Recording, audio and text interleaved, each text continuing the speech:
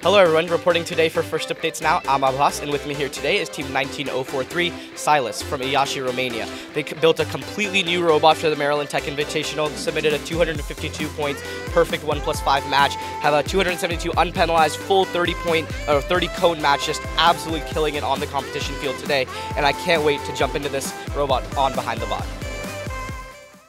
This video on First Updates Now is made possible by viewers like you and also the following sponsors.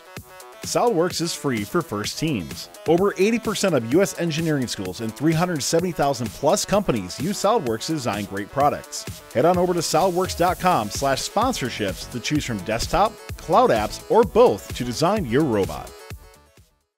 You guys built a completely new robot for the Maryland Tech Invitational, so walk me through the thinking behind that. Why did you guys do it? And we'll talk about how it turned out next. After our last performance at the Romanian regionals, we realized that the extended bot was just not the play for us.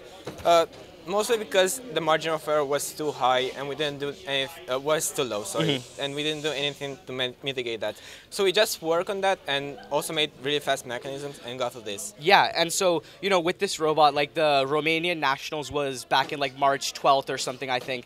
And so obviously you had seen a lot of designs behind that. You know, we had seen some 1+10s out there, some really high matches. So deciding to go for this robot was obviously a very conscious decision. So why did you go for this design? And if you could do it again, is there anything you would change?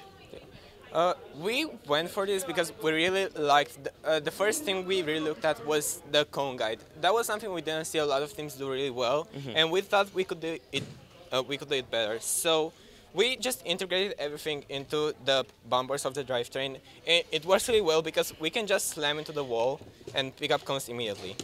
Yeah, no, of course. And, you know, I'll jump real quick into the cone guide on the back of your robot also for the deposit. It's really, really wide. So let's throw some numbers out there. How wide is it? You know, how misaligned can you be, and can you still deposit a cone successfully? So it is 300 millimeters wide as the robot. And it was really good because it lets us do almost everything in autonomous. We can line straight lines within the stack and the pole and still hit it every time. And that's exactly what we do. Yeah, no, that's fantastic. So there's so much going on. Let's jump right into the drivetrain. Talk to me about it. You know, you mentioned the cone guides on the front. You know, what's new with this drivetrain? Anything you think is really, really clever? Our drivetrain is really compact. As you can see, we have lots of mechanism inside of it. We actually have the virtual forward. And lift all integrated into the same drivetrain, and we have the four-wheel motors right under here. Yeah, you can also see the odometer. Yeah, I mean, drivetrain absolutely fantastic. Another really, really fast part of your robot is that motor V4B. So walk me through that, why you decided to go with a motor on it and how the design progressed. Okay, so when I first designed this, we weren't really deciding upon using motors, so I made a design compatible with both servos and motors. So when we first started testing, we used 435 RPM motors, which were kind of unreliable because we couldn't pick up cones from stacks. So after that, we switched to servos, and they worked well, but they were slower, much slower, and we broke them very easily. And going back to motors, with 312 RPM motors, we managed to make it work. And now the V4B is so fast, we do a 0.4 second transfer time. Yeah, I mean, just look at that. That's insane. So 2 questions there. One, how quickly was this robot developed? You know, you went through 3 major changes for that motor V4B. How long did you spend on making this entire new robot?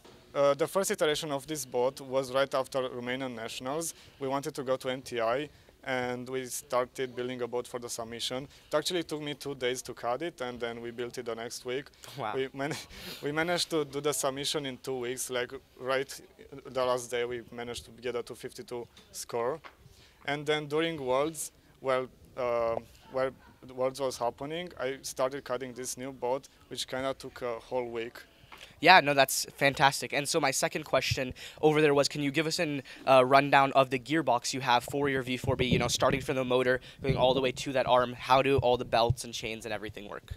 Okay, so there are some motors geared with the new Go build-up bevels, which are mod 0.5 millimeter, and they go on a central shaft, which goes to another belt on the side, on each side, that then goes to the virtual forebar. Yeah, it goes through 3 stages, I think. Yeah, there's also an encoder on the central shaft which is a lot more precise than the motor encoders. Yeah, and is it an absolute encoder or a relative encoder? It's a relative encoder from Rev. So you just have to reset it every match. We don't actually have to reset it every match. If the robot is still turned on, it just remembers the position. Of course, that's fantastic. So now going into your claw, let's talk a little bit about the claw design and then also the sensors you have behind it, because I saw that automated pickup. It's so fast. So the claw is a part we spent a lot of time on. So you can clearly see the bearings. These bearings are directly put on the 3D printer as it prints. Wow. And it works really cool. You can pick cones up from a really big distance, and also if you don't pick them up well, it will just shoot them out instead of picking up wrongly. So transfers are either you transfer or you transfer without a cone. And it works really well. Yeah, and so let's talk about the sensor you have in there. I see something, so walk me through what it is, how it works. Okay, so it's a brake beam sensor. It's here, yeah. And when the cone enters, it just it just breaks the beam, and then you go from there. All right, so let's jump right into your transfer now. It's also just everything on this robot is so fast. So let's jump into the transfer. Talk about how it works, anything super special you have going on, and go ahead. Yeah. So our virtual 4-bar has 3 degrees of freedom. The first one is actually the virtual, and the second one is a pivot rotating the arm around. And then, if you can turn this off. Okay. And the third one is this one, rotating the cone back to the robot. So using all these 3 motions, we can do the transfer. And a really cool thing about our transfer is because we can't score on lows with the deposit currently, we can just score on lows like this. Yeah, this is so cool. I've seen this in matches. You guys will just stay right where you are, just flip around right from the substation. It works so well. So I have to ask, was this something you designed? Like you knew this is something you were going to be able to do, or was it just a happy accident you found while you were building the robot? During the first iteration of our robot for the MTA submission, we actually found out about this right after the submission. It would have helped a lot in there, but it was really good to know for the next iteration. And currently we do a 0.4 low deposit time. Yeah, and so, you mentioned the deposit. That's the last thing I want to talk about. Walk me through it really quick, and, we'll wrap things up.